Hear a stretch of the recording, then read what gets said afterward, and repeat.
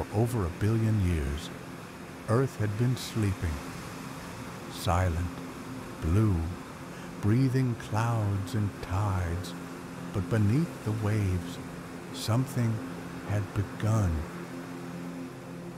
This was the Proterozoic eon, the long dawn before life would roar into the light. In the deep, sunless oceans, simple life stirred, microscopic, fragile, but unstoppable. Cyanobacteria, tiny architects, released oxygen with every breath. Slowly, invisibly, they rewrote the chemistry of the world. Oceans rusted, skies cleared, and Earth's great transformation began.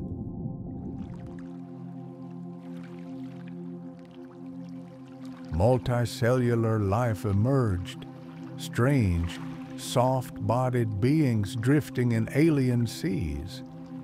The Ediacaran creatures, no eyes, no bones, just shapes, like living shadows. But evolution was not done. It was only gathering strength. Then, something changed. 540 million years ago, a spark. In a geological heartbeat, life exploded into complexity. This was the Cambrian, a planetary awakening. Eyes evolved, mouths, teeth, claws, shells.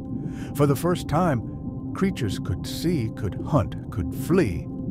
Trilobites scuttled across the seafloor. Worms with armor and spikes wriggled through the sediment.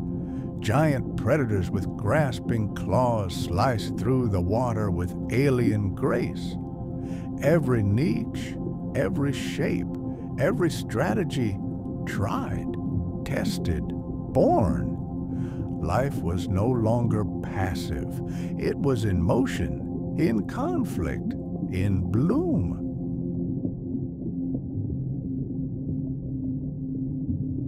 From a silent world of microbes, the Earth had become a living canvas. The biosphere surged forward, bold, wild, endless in its imagination. And though none of these first creatures would see beyond the waves, they set the course for everything to come.